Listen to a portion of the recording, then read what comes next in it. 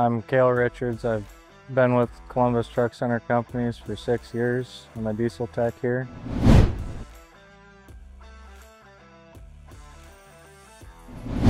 I joined the Marine Corps right out of high school, and I came back here and I came in and talked to the service manager, and it's pretty much a job interview on the spot. So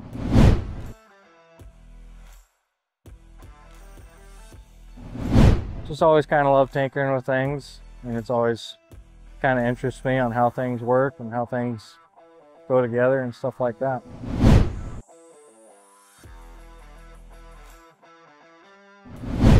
Qualities that really ultimately matter is they got to have try, and they got to be willing to learn. I mean, that's basically all it is. The trucking industry is always changing all the time, so you got to be willing to basically roll with the punches and try. That's what it really boils down to.